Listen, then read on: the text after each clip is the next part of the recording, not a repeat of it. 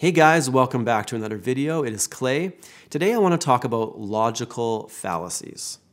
Logical fallacies are something that are basically littering our entire world. They're interwoven into all forms of human communication. Things like politics, sales, religion. Anytime where you have somebody that's trying to convince a group of people of something, these fallacies seem to pop up. So a logical fallacy is a flaw in a deductive argument that basically renders an argument invalid. So a deductive argument is just a fancy word for a logical argument. It's anytime you have a premise that then leads to a conclusion. For example, it is raining outside, therefore there must be some kind of rain cloud out there. So if you flip that argument around or almost take the opposite of that argument, it becomes a logical fallacy. If you said it is not raining outside, therefore there are no rain clouds in the sky, that would be an invalid argument, an example of a logical fallacy. But the point of the matter is, in order to have rain, you need a rain cloud. But just because you have a rain cloud doesn't necessarily mean there is rain.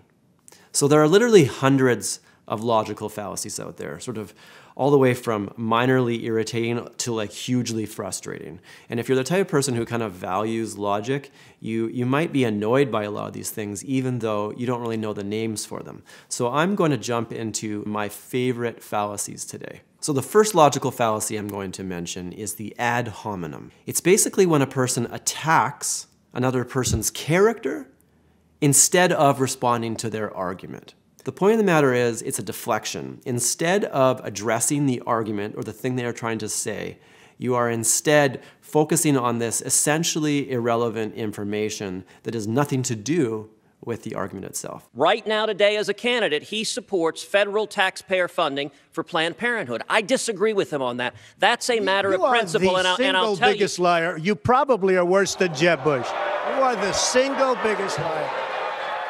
Nasty guy. Now I know why he doesn't have one endorsement from any of his colleagues. All right, John, I get to respond. Pick from the buffet there. He's a nasty guy. So the next fallacy I want to talk about is the appeal to authority.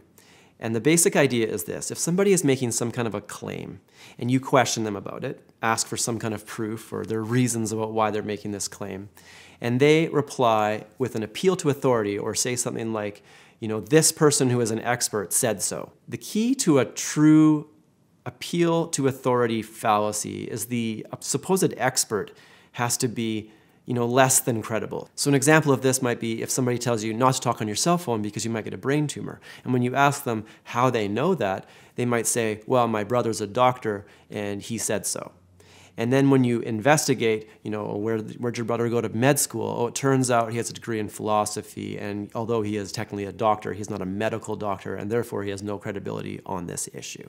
So the next fallacy I want to talk about is the straw figure fallacy. This is also called the straw man fallacy, but some people are trying to make it more politically correct and call it straw figure because it can be men or women. So the straw figure fallacy is essentially a pandemic in our world, and it is basically it is easier to attack a weakened version of somebody's argument than to attack the real version of that argument. So let's say I'm saying something that's quite nuanced and technical. Somebody could dumb that down into some really dumb statement and then attack that. Right, so you're saying you've done your research and women are unhappy dominating men.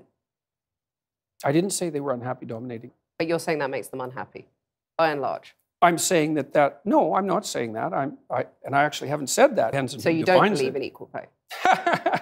No, I'm not saying that at all. You basically saying women need to just accept they're never going to make it on equal terms. No, I didn't say that. If I was a young woman watching that, I would go, emotion. You're saying that women aren't intelligent enough to run these top companies? No, I didn't say that at all. You were saying that intelligence and conscientiousness by implication are not female traits. No, I mean, that's very dangerous territory. I'm not saying that at all. Are women less intelligent than men, by and large? No, they're not. The false dilemma fallacy. This one boils down an argument into one of two camps, one of two conclusions, and they are usually opposites. The reason why it is a fallacy is because there are often many shades of gray in between. So it would be like me saying you must be a Democrat or a Republican. You must be black or white, when in reality, there's many shades in between those two things. What choices are we going to make to reach that goal? Either we ask the wealthiest Americans to pay their fair share in taxes, or we're going to have to ask seniors to pay more for Medicare. The slippery slope fallacy.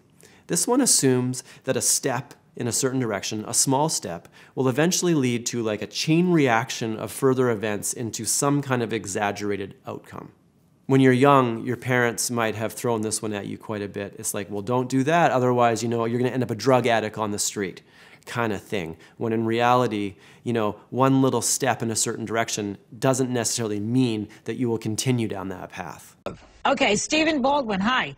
You're against legalizing marijuana. Why? Obviously, Joy, there's a lot of common sense that needs to be included in this conversation. It's a very simple reality.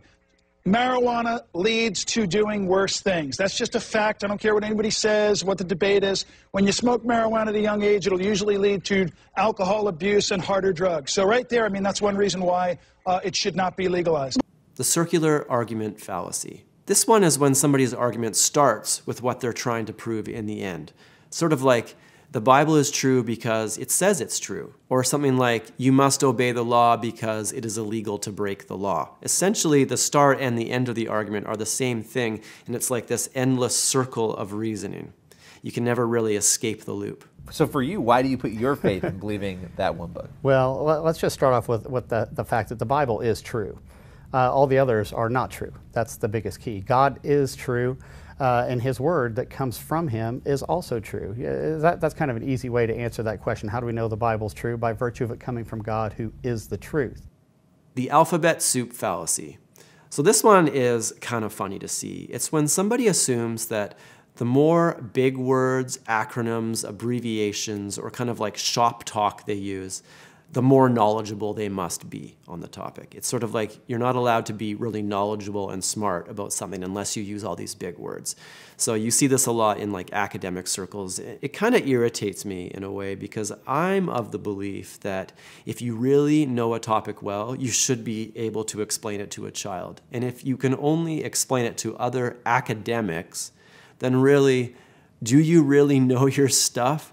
So alphabet soup fallacy is kind of one of my personal pet peeves. What do you mean by God? Part of the conception of God that underlies the Western ethos is the notion that whatever God is expressed in the truthful speech that rectifies pathological hierarchies. And that isn't all it does. It also confronts the chaos of being itself and generates habitable order. That's the metaphysical proposition.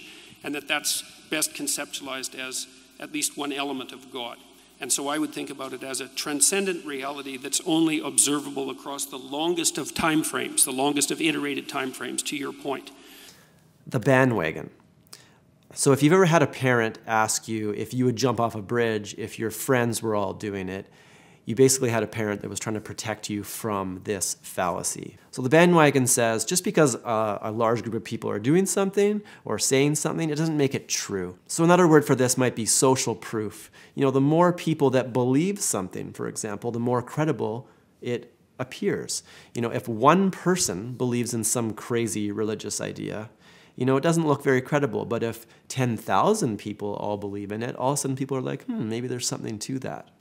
The red herring.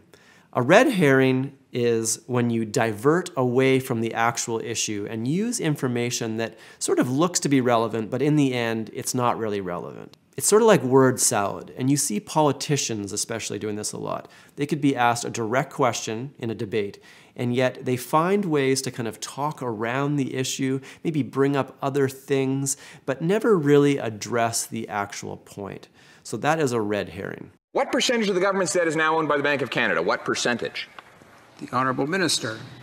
Mr. Speaker, as the member opposite knows, our government is operating very much within the...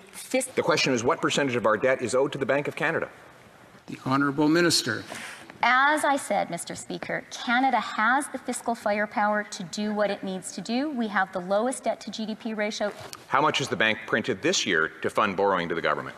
The Honourable Minister. As I said, Mr. Speaker, I really want to make clear tonight that an independent Bank of Canada is key to... Question: how much has the Government of Canada borrowed from the Bank of Canada this year? Honourable Minister. Mr. Speaker, it represents a profound misunderstanding of how the Canadian economy or personal incredulity. This fallacy says that because something is hard to understand or it's complicated, that it's probably not true. I often see this presented in debates about evolution. So you have somebody that believes in evolution and maybe somebody that doesn't. And the person that doesn't believe in evolution will often use this fallacy to kind of say, well, evolution is probably not true because that just makes no sense. It's too complicated, right? But that person has never really taken the time to study the science, and a lot of these things, for example, might have really complicated science. So it's almost like in order to truly understand it, you'd have to do a degree in biology or even further, chemistry, biochemistry, and truly dive into these topics before you could even say whether something was valid. But these people choose to do no research and instead, wow, that just sounds so unlikely and complicated. I'm going to choose not to believe that, and that is false. I'll tell you why it's not a scam, in my opinion. All right? Tide goes in, tide goes out. Never a miscommunication. You can't explain that. You can explain why the tide goes in. Tide goes in, tide goes out. See, the water, the tide comes in and it goes out, Mr. Silverman. Maybe it always it's comes Thor in, on top of Mount Olympus who's making the tides go in and out. But the false cause fallacy. This is one of my favorite fallacies, and you see it a lot in sort of health circles or alternative medicine circles. It basically says that if B occurred after A, that A caused B. So an example of this might be, I started to feel a little bit sick, I had a cold, so I quickly went and drank 8 glasses of water, every morning until the cold went away. And then you assume that drinking 8 glasses of water every single morning gets rid of your cold. Obviously, there's lots of extreme examples of this. People make all kinds of claims all the time. They might eat something or take something and then something happens. And it's sort of this evidence that doesn't really prove something is true. Other things like examples of prayer working often have this. Well, I prayed that my cold would go away and my cold went away, therefore prayer works. Which was my youngest daughter's diagnosed with cystic fibrosis. And so she was struggling a lot with a lot of seasonal threats and different issues that were just making me just feel overwhelmed. And I was introduced to an essential oil called Breathe, and I just started using it one day, putting it on her chest. A few months later, it dawned on me that she was better. The hasty generalization. So this one is the basis of a lot of prejudice, things like racism. And it basically says, if you look at the actions of an individual or a small group, you can then assign that to the larger group. So an example of this might be, let's say your friend had a golden retriever and that golden retriever was aggressive. If you use the hasty generalization fallacy, you would say all golden retrievers must be aggressive, which obviously is not true because golden retrievers are nice. So the last one I'm going to talk about is the fallacy, and I thought it was appropriate because it basically says just because somebody used a logical fallacy in their argument does not necessarily mean that their argument is false. So let's say somebody used the false cause fallacy and said, I drank some orange juice and then my cold went away. You can't necessarily say that it's not true because it's still possible that the orange juice got rid of the cold, but you can't definitively say it. So you can't say it's false, but you also can't say it's true. Anyway, guys, thanks for watching. Hope you got something out of this. If you like this video, hit the thumbs up button and leave me a comment with your favorite fallacy, even if it's one not on my list. Like I said, there's hundreds of them. I think it can be really healthy to learn about these fallacies. For one, to avoid using them in our own lives, but also to identify when other people's arguments are not valid. Thanks for watching, and I hope you have a great day. Bye.